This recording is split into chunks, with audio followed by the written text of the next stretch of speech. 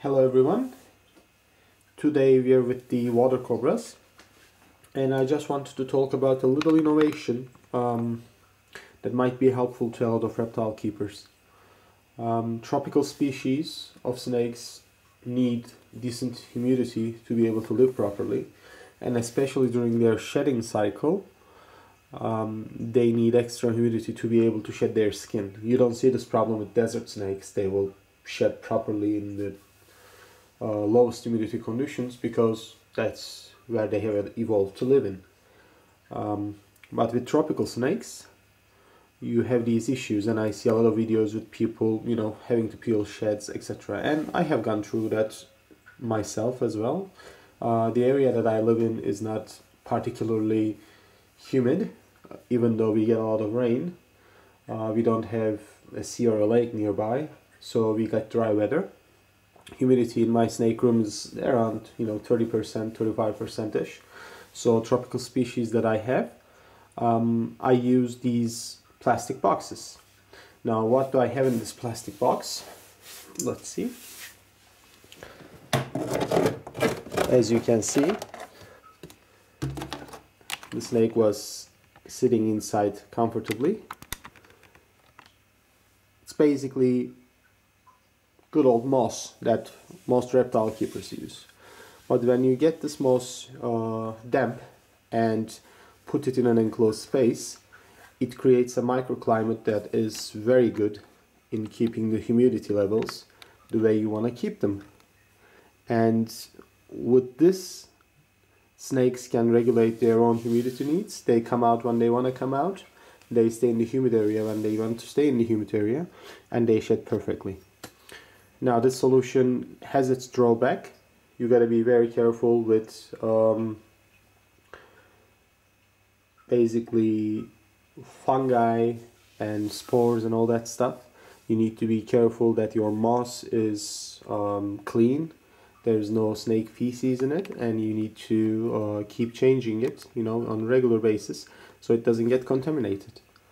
Because obviously wet environments with little air circulation promotes bacterial and fungi growth, so we all got to be careful about that. But it creates this microclimate and it's very useful. So what I do is I dampen it really well, the moss, when the snake is in the shedding cycle. Then I let it dry slowly, because it's in a box, it dries very slowly, but you don't need to wet it like regularly, otherwise it will be way too damp and it may be actually detrimental to the snake's health. But it's a great help with water-loving species like this beautiful water cobra. Now let's see if this girl wants to eat. As you guys know, my subscribers will know that I got these snakes to feed on mice already.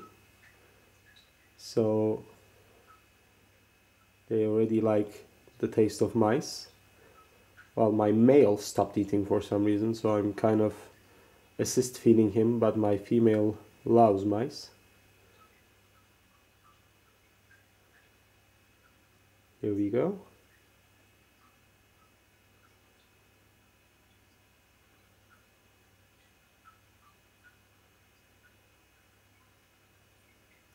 There we are. Beautiful girl.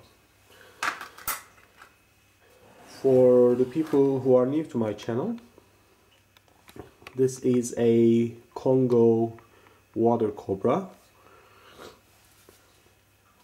They are deeply embedded in the Naja or Naha or Naya genus, but they are also considered under the Boulangerina subgenus, an African cobra species, narrow food, very close relative of the forest cobra, genetically speaking, even though forest cobra doesn't live and hunt in lakes. These guys live by a lake in Congo. Every morning with the sun they go into the lake and hunt for fish, so their venom is extremely toxic, maybe drop by drop the most toxic cobra venom out there. but these captive bred individuals are incredibly tame. I mean, I can hold the snake up with my bare hands, not that it's advisable to do so, and I can play with it like a corn snake. You know, she wouldn't think of biting me. So it's amazing to have these captive bred cobras that are docile. Again, this is not advised because these are highly venomous snakes and a bite can easily be lethal, and there is basically no antivenom available. The general African Samir antivenom apparently works to a degree, so that's good, but there's no specific antivenom available, so you got to be careful around them. But again, you would see the shock on my face if the snake bit me somehow. I probably need to go near her head with intense smell of mice in my hands. Maybe she will bite me then. The male is even more docile.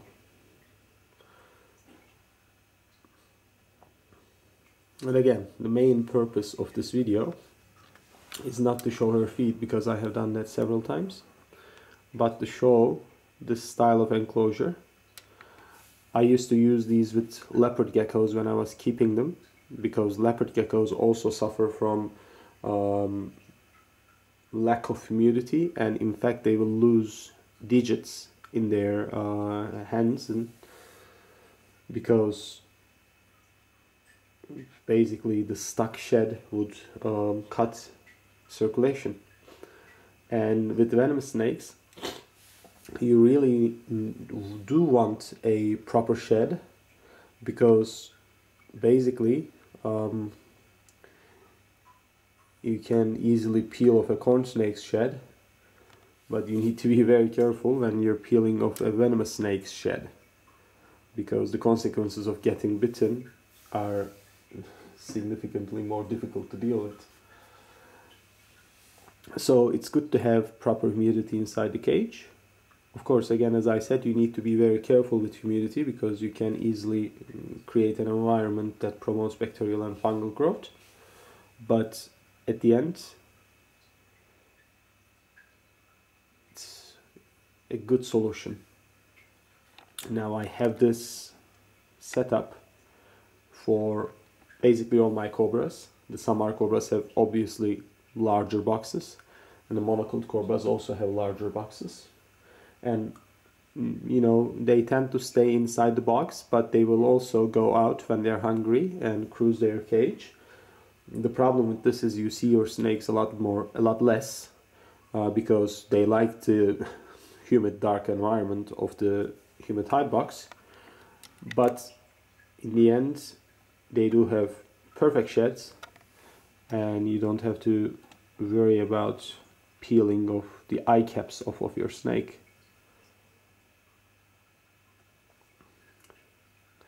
Right, as we can see, this girl is now progressing with the mouse. For people who are entirely new to snakes, maybe it's good to say that snakes shed their skin to grow, basically. It's not just snakes. Almost all animals somehow shed the outer layer of their skin. We do as well. We just do it in tiny partial amounts, and we don't go out of our skin in its entirety. It would be an interesting thing to see. By the way, this girl is not handling that mouse very well. She's going to the wrong place, but anyway. But snakes do shed their skin in a single piece, at least they are supposed to, let's say. But low humidity stops them doing this, and if they have stuck shed, it cuts circulation to their body, and especially this is especially important in the eyes, because you know, having eye caps stuck to your snake's eyes can cause blindness, and also in the tail area where the circulation is already low and pressure will make your snake lose its tail. So proper humidity is important.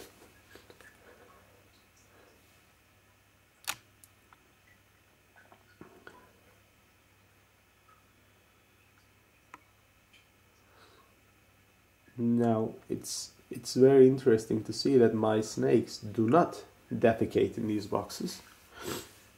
I thought that would be a major problem when I started doing this, but they see these places as basically their homes, and they go out of the tiny hole and defecate outside. I guess no one wants the smell of shit in their house. And then they come back in. So it's makes things easier cleaning wise, because if they did defecate, I mean in most cases then I would need to change the moss and disinfect the box, and that would get costly after a while. This sporangium moss is not the cheapest thing in the world, even though I buy it cheap in high quantities. In the country that I live in, nothing is exactly cheap. But my snakes, all my cobras, all 6 of them, they leave their boxes, they defecate outside, and then they come back in.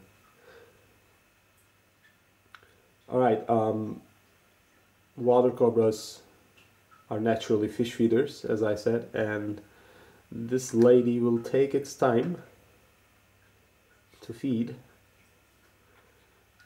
I'm just going to zoom in a little bit more to see if I can stay focused to those wonderful head scales. I mean,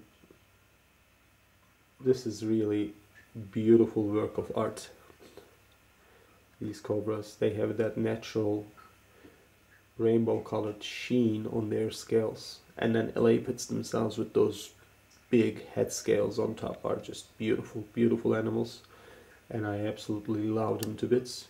And they did cost a pretty penny, I can tell you, these captive bred water cobras, because there's only a single breeder in entire Europe that breeds this particular species. And I didn't want to, you know, promote more wild-caught animals, because I would say maybe 90% of these water cobras, they die in shipment. They come in terrible shape. Congo really is not the best place to order animals from, unfortunately. Animals are mistreated significantly, and the ones that make it over to their final destination are usually in terrible, terrible shape. And knowing this, you know, constantly ordering from these places, I really don't understand the motivation behind it. You know, I don't want to kill 20 snakes in wild to be able to get 1 pair that I can keep. That's just selfish. So getting them captive bred was amazing, and obviously captive bred works great because of the docileness of these animals. I have seen the same species wild caught, and they were quite aggressive, and not like these snakes. Alright. As you can see, she's doing her job. It's a slow process, but she's doing it. And I'm glad she's eating well. I'm hoping to breed these guys when the time comes. They're about 2 years old now. I guess I would need at least another year for sexual maturity. So I'll wait for that. But until then, it's beautiful to have these animals in my snake room, and I would keep sharing them with you guys.